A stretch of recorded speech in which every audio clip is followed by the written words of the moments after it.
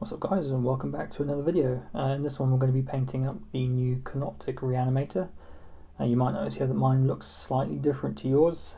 That's because I've built it up in sub-assemblies, so I've got the other sort of two halves just sort of pinned on some painting handles here. The main reason for doing that is that I think it's going to be quite difficult to access these sort of inner bits and sort of painting the orbs and stuff on these if we fully assemble the model, so I've just kept it separate for the time being. As always, I have primed everything up beforehand, so that's a base coat of spray Chaos Black, followed by spray of Lead Belcher, just to get a nice smooth metallic finish on these. And again, we're just going to be beginning with a wash of Nuln Oil. Now, it doesn't have to be neat here, just want to make sure you get a nice smooth finish of Nuln Oil all over the miniature here, and just watch out for pooling as usual. You want to do that for all the pieces. So once I've done that and everything's dry, we'll progress with the next step. Now that our Nuln Oil wash is dry, it's time to start brightening the metal back up and starting the highlighting process as well. And to do that, we're going to be using the Necron Compound dry brush paint. So I'm just getting some of my brush here and then wiping the majority of it off, as is the nature of dry brushing. And then I'm just going to sort of start running the brush across the miniature, sort of like this, gently, in order to start sort of catching the raised areas. You can sort of see it's starting to catch that already. I'm just going to go around the entire miniature, sort of catching all the metal work with this Necron compound to start sort of bringing in the highlights and lightening that metal back up again. And I will be back with the next step once I've done that. With our Necron compound dry brush done, you can see it's sort of lighted up the metal and given it a bit of a highlight. I'm going to move on now to painting in the cables. Now I'm going to be sort of mixing them up between black cables and green cables. I'll show you how to do both. But I'm going to start off with painting a few of the cables green. Now this is just down to personal preference. I'm just going to sort of paint the ones that I want green in and then sort of show you what I've done, and then paint the ones that I want black in and show you what I've done. And it's up to you whether you want to follow that or sort of take it your own tangent at this particular point in time with the cables. But for my green cables, I'm going to be starting off with a base coat of Caliban green. So if you're wanting to paint some of your cables green, then I would recommend you do the same. I'm going to be applying a few thin layers of Caliban green to some of these cables. Might take a couple of thin coats just to get a solid coat down. And what I'll do is I'll get this all painted in. I'll be back when I'm done. Those are the Caliban green cables painted in just for reference. Just let you have a look at that. And on these chaps, we've got the two cables and then the one under the sort of orb there as well. Right, now we're going to highlight those green cables, and to start off we're going to be using our Warpstone Glow. So I'm just preparing some on the side here. Got some thin down Warpstone Glow. And as with most of the green cables, when we highlight them, we're just going to sort of be trying to accentuate where the light would normally catch the cables. So for example, on these ones down here, it's just going to be just sort of catching the side here, just sort of painting in a thin line. Sort of tend to make it a bit thicker near the top, and then just painting that thin line in there like that. I'll just do that for the other side, and then I'll repeat that for all the green cables I've done so far, and I'll be back once I've done that. This green highlight's now done. It's time to do the final green highlight on the cables, and for that we're going to be using Moot Green.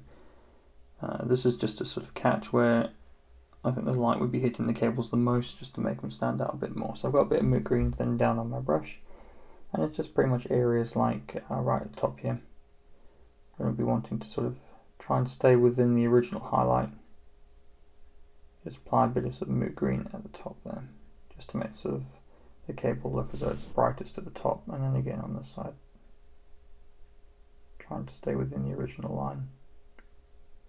Highlight. So I'm just going to go around and do that for all the cables on the other parts as well, and then I'll be back with the next step. With the green highlights applied, that's the green cables done. So now I'm going to move on to painting the black cables. That's going to be all these cables that I haven't hit with the green around the miniature.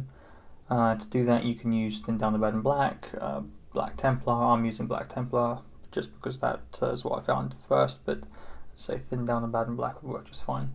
So it's just going to be a case of going in and blocking in the black, trying to avoid the green cables as best as you can. You don't want to sort of ruin any of the hard work you've done there. So just go around your miniature, block in your black detail, black cables, and then once I've done that, I'll be back with the next step. With that black cabling now blocked in, it's time to start highlighting. First colour we're going to be using for that is Mechanicus Standard Grey. Exactly the same principles here as the green cables. It's just sort of highlighting where we think the light would be catching the cable. So I'm just loading up my brush with a bit of Thin Down Mechanicus Standard Grey, and then it's just going to be a case of being neat and sort of just going around to your black areas and applying it where you think the light would catch the most. Just take your time with it. Try not to sort of get it on any of the metal work or the green cables you've already done, and you should be good. I'll be back once I've done this with the next step. With the Mechanicus Standard Grey highlights done, it's now time to apply the last highlight to the black areas, again much like we did with the Moot Green, but this time we'll be using Dawnstone. So I'll just got some Thin Down Dawnstone to the side here, just loading up my brush. And as I say, much like the Moot Green, it's just going to be a case of sort of catching where you think the light will be catching the most. So sort of like on this raised bit of the pipe here. Just trying to stay within your previous Mechanicus Standard Grey highlight. Then sort of at the top here.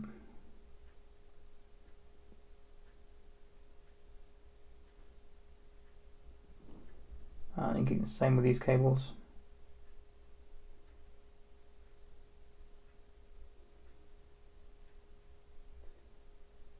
And I'll just go around all the miniature doing that, and then I'll be back with the next step once that's done. With our Dawnstone highlights done, the black cabling is finished too. So the next thing we're going to do is just sort of some of the gold detailing. I believe the only gold detailing on this is just going to be the sort of decorative element on the top here. So in order to paint that, we're just going to be using some Liberator Gold. Just sort of putting some on my brush here and removing most of it. You're just going to use the sort of edge of your brush just to catch the detail here with Liberator Gold. It's a bit awkward on camera, but you get the idea.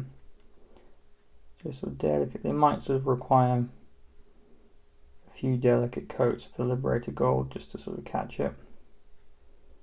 But I'll do that on this side and on the other side, and then I'll be back with the next step. The next step is to paint up the face of our Reanimator, and to do that we'll be using Runelord Brass. So I've just got a damp brush here, putting some of the paint on my brush. It's just going to be pasting in, so trying to leave the recesses as dark as possible. So you want to do sort of the front, around the sides, and as much around the back there as you can. Just without getting any of this on any of the cables you've already painted in and the metal work that we've already completed. So I'll possibly do 2 thin coats of this just to get a nice solid colour, and then I'll be back with the next step. With the face painted in, it's time to shade that, and we'll be using Cryptek Armor Shade Gloss. That should add a nice warmth to the colour and sort of apply the shading that we want in the miniature. Now a little of this paint goes quite a long way, I find. And you'll also want to watch out for pooling. So you'll just want to sort of be as neat as possible, just apply the shade as you go, drawing your brush off any of the corners or the edges to sort of avoid that pooling, and just work your way around the miniature, just sort of applying the shade as required.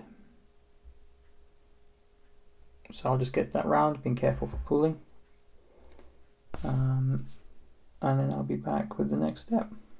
With the Cryptek Armor Shade Gloss now dry on the face, it's time to start highlighting up the face. So we're going to be using the Canoptek Alloy paint for this, and we're just going to be pretty much edge highlighting. There are lots of nice sharp corners on the face here for us to catch, so just like around the eye, just sort of use the edge of your brush and just sort of catch that sharp ridge around there. And then there are loads of sharp ridges sort of around the top here and around the sides. So just go around the miniature, around the face, catching all these edges, sharp corners with your Canoptek alloy. And then I'll be back with the next step once we've done this. With the face done, it's now time to start preparing the miniature for our green glow. And to do that, we'll be using a Tesseract Glow. And you'll just be wanting to apply it to all the areas where we want to then apply our green glow later on. So that'll be the eye lens, this little lens on the top here, all your orbs, all these central bits here. I'll possibly put some in this bit here. And then I think there's only the one thing on these leg bits, and that'll be this orb here. So I've got some thinned down Tesseract Grey just to the side here.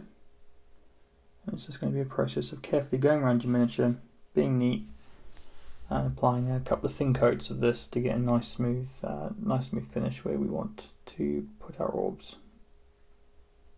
So just being as neat as you can.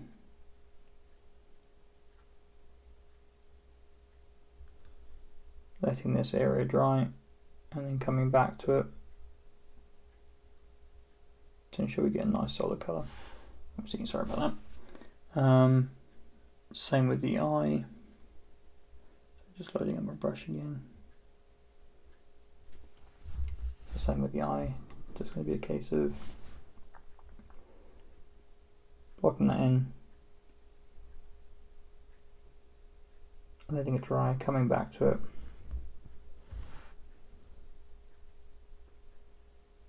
So you get a nice smooth finish. And I'll just do that with all the orbs, and then I'll be back so we can move on to the next step.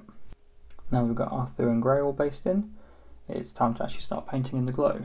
And to do that we'll be using the technical paint from Games Workshop called Tesseract Glow. A little of this paint goes a long way, I find, so don't sort of flood the area you're painting in, and it's just going to be a case of going around the miniature and picking out all those areas that you've painted with the Tesseract Glow, painted with your Tesseract Grey, I mean. And then when you come to doing the sort of bigger orbs, just paint them in and then just watch out for pooling, and so that can give a bit of a mottled effect to your glow finish. So I'm just sort of working around the orb, sort of watching out for any pooling, and that comes out right. So what I'm going to do is I'm just going to go around the rest of the miniature painting and all the other orbs, and then I will be back with the next step once that's done. With the orbs painted in on our Reanimator now, I'm wanting to try and apply a bit of a glow effect. So to do that we'll be sticking with our Tesseract Glow. You don't need an awful lot at all here, it's just going to be a very subtle effect. And to do that, or to achieve the effect, I'm just going to sort of put very little Tesseract Glow on our brush, and then just sort of drag the paint towards the eye, or towards the orb that you're sort of applying the glow effect to. And then once this is done, it should give the illusion that the orb is actually glowing. So I'm just going to do that with all the orbs, and then I'll be back with the next step. Having finished off the glow on the orbs, I'm now going to start working on the base. As you can see, I've also taken the liberty of putting the miniature together now. Now there are a few details on the face here that are quite interesting. We've got some masonry work, we've got sort of the wreck of a bit of a Mechanicus walker, I forget the name of them now. What I'm going to do for mine is I'm going to paint these sections red, because I've got a friend that collects Mechanicus and he paints his red, so I thought that'd be a bit funny. And the red I'll be using is Mephiston red, so I'm just going to base the hand bit here and the back section here in Mephiston red, and I will show you what that looks like when it's done. So you'll possibly want to do a couple of thin coats of this paint to avoid it going gloopy or streaky, especially as the metallic work's quite dark here. Try to avoid these sort of recesses in the fingers, but otherwise a couple of thin coats of Mephiston red and you should be good. So I'll be back once I've finished that. With our Mephiston red based in, I'm just going to paint the masonry up using Ushabti bone. So it's going to be areas such as this bit here. There's a little rock there, and then there's some sort of masonry bits tucked in underneath this construction beam here as well. I will possibly hit the skulls with Ushabti bone at this point as well. You can sort of see one there and one there. So I've just got some Ushabti bone thinned down on my palette here, and you'll possibly need a couple of thin coats of this to get a nice smooth finish. So I'll just get that done, and then I'll be back with the next step. With our Ushabti bone and Mephiston red base coats now down, we're just going to highlight the whole base of the miniature now, including the metalwork and stuff like that, with Agrax Earthshade. This is to try and give it a sort of grimy, dirty, beaten up look, as it's been trampled over by our Reanimator. So very simple step this, just sort of go over the entire miniature with Agrax Earthshade. Try and keep it sort of a thin-ish coat, but we still want enough to sit in the recessed details and stuff like that. So yeah, fairly simple step this, and I'll be back when we're ready to move on. With the Agrax Earthshade wash now drying, it's time to start highlighting up some of these colours. I'm going to start with the red. For that I'll be using Evil Sun Scarlet. It'll just be a very quick edge highlight, so no need to be too neat with it, but sort of try and be as neat as you can, just to make the red pop a bit. So we're going to start off with that. So I've got some Evil Sun Scarlet just thinned down to the side here, and it's just going to be a case of I mean, there's some sharper corners there, so just, it might look quite stark to begin with, but this paint does dry a bit lighter. So we don't make the red pop too much because we don't want to draw attention away from the rest of the model, but we still want it to look good. So I'm just going to go around and catch all these highlights, and then I'll be back with the next step. With the Evil Sun Scarlet highlights now done in the red, I'm just nipping back quickly to my lead belcher just to neaten up some of the metal work. For example, just to bring a bit of shine back out on these metal pieces, do a bit of highlighting just on this area here, and also to pick out the scarabs which are here and here, which are being dulled down by our Agrax Earthshade wash. So it should be a quick-ish step, this shouldn't take too long. Just sort of a bit of lead belcher on the brush there. I'm just doing straight out the pot at this point, and just to sort of bring a bit of shine back to these areas here, and I'll also do a bit of sort of highlighting around this bit, and possibly stick some lead belcher on the rivets on the hand here as well. So I'll just go around and do that, and then I'll be back with the next step. I finished highlighting up all the metal bits now, and I also took the liberty of painting in the glowy bits on the scarabs in exactly the same manner as we painted the orbs. I didn't think you guys needed to see that again. So now it's time to highlight the masonry work, and to do that I've just got some Screaming Skull. I'm going to be dry brushing this on, just removing some of the paint from my brush at the moment. So dry brush will be exactly the same as we did with the metalwork earlier, but just focusing on the masonry, just sort of brushing that on, catching the edges. Trying to be careful of the red and the silvers that we've already finished, but don't worry if you get a little bit on there, because it will just look like dust from the masonry or whatever's sort of got onto the other bits. So I'm just going to go around and gently dry brush the highlights onto the base, and then we'll pretty much be done. With the highlights now dry brushed into the masonry, that's the base done. Aside from doing what you'd normally do with your bases, I am now going to just disappear off quickly and get the rest of this base finished off as I do with the rest of my Necrons. There'll be a link in the description and just up above there as to how I do my bases if you want to check that out. But I'll be back in a bit to show you the finished product. There we go, I've just finished off the base like I based the rest of my Necrons, and having done that, now our Reanimator is finished. I'm fairly pleased with how he's turned out. It's not looking too bad. Those green orbs are not too bad considering the amount of time they take. Well, I hope you found this guide useful, and if you're going to be interested in watching any of my other tutorials, there's quite a few on the channel now. I'm going to be finishing off the rest of the Indomitus box and then painting up some of the other new Necron miniatures as well. So if you're interested in seeing those, then I appreciate if you give the channel a subscription. And until next time, guys, thanks a lot. Bye-bye.